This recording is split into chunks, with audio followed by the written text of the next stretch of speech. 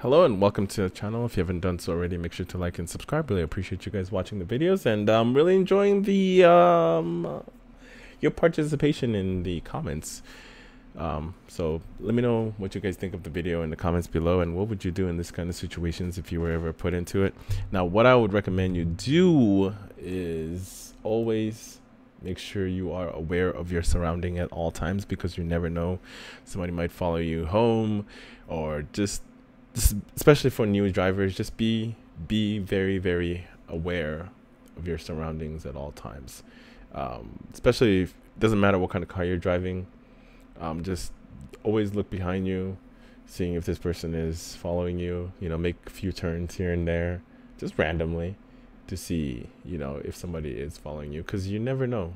There's a bunch of crazy people out here, that are up to no good, looking for an easy lick. And you don't want to be that lick, because sometimes even if you do all the right things, you may still lose your life. Even if you give them what they want, you may still lose your life. So just be careful and be aware of your surroundings at all times. Doesn't matter where you're at, whether you're driving, whether you're in the restaurants, eating with your family, at the movies, or doesn't matter. Just always just be aware, and just have that looking around, and because you never know nowadays. There's a lot of fucked up things going on in the world, and people have been like on a whole nother level, especially since the pandemic. But anyway, let's go ahead and watch the video. So this is a 19-year-old. He's driving a BMW 335i or 335 whatever, I think D or something like that. I don't know if it's a diesel or whatever, but it's a 335 BMW.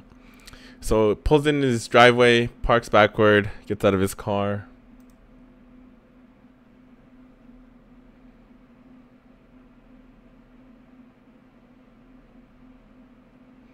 And you see that? As soon as he gets out of his car, and I've watched this video multiple times. As soon as he gets out of his car, they jump out. They've been waiting on him. Because I was trying to see if I could see anything else around, but as soon as he hops out of his car, it's go time. So you got two dum-dums, dum-dum number 1 and dum-dum number 2, but thank God that they didn't unalive him or anything like that, or shoot him, whatever. They got the car, just let them have it.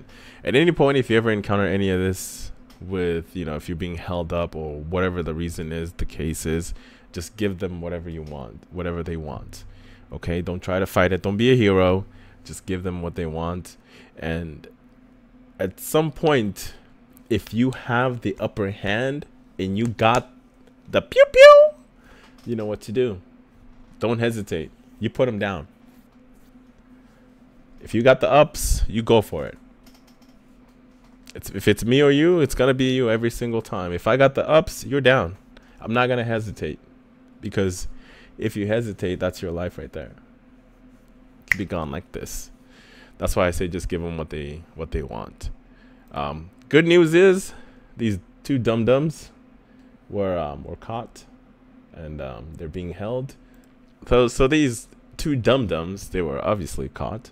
The family has also believed that one of the suspects might be linked to another arrest in the area involving an 18-year-old.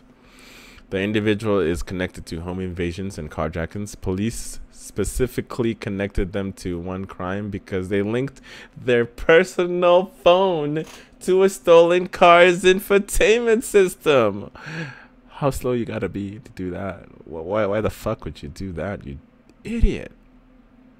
They're now being held on a $1 million bond.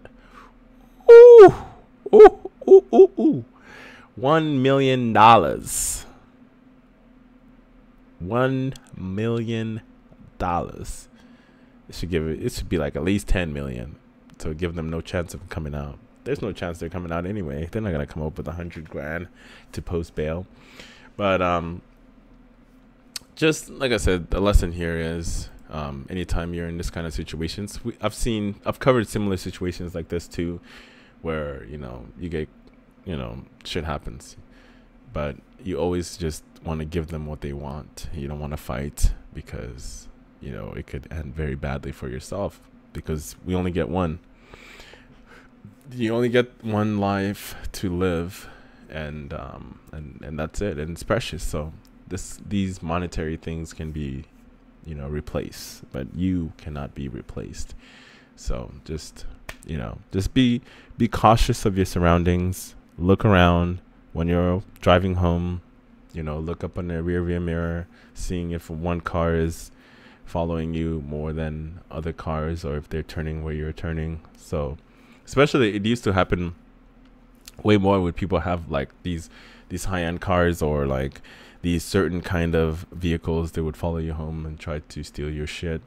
So just be careful. That's all I can say. It doesn't matter how much money you have, you know, these things, doesn't matter who you are, it can happen to you. It's a 335. It's nothing special. It's a fucking BMW. Nothing fucking special about it.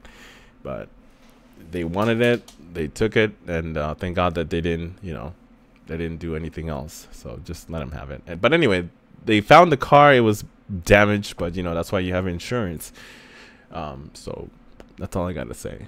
Just be aware of your surroundings. Look around. Don't be just, I know these fucking devices are, there's so much distracting. We're always just kind of glued into our fucking phones, but you gotta watch out. You gotta be aware of what's going on in the real world, because that can cause you bodily harm and even permanent, you know.